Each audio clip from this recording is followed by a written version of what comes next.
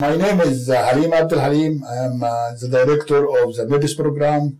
This program is one of a kind in the world. The idea was born upon the events of the September 11, and we came together to realize there is a need to bring the knowledge of engineering and the skills of the policymaker together in order to provide for the public at large secure and safe. As an engineer, we design for safety and economics. We never designed before to include security in the civilian sector. Today, we have to provide our students with the know-how for dealing with security also. So as a result, the policymaker sits with engineer to understand from the engineering side the physical infrastructure and the problem facing it.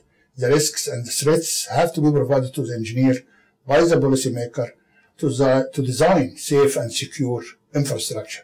Together, we are hope and we always work to provide our citizen and our country with safe and secure infrastructure.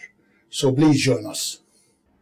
My name is Dane Rose. I'm the director of the Norman Patterson School of International Affairs and the associate director of the Infrastructure Protection and International Security Program here at Carleton University.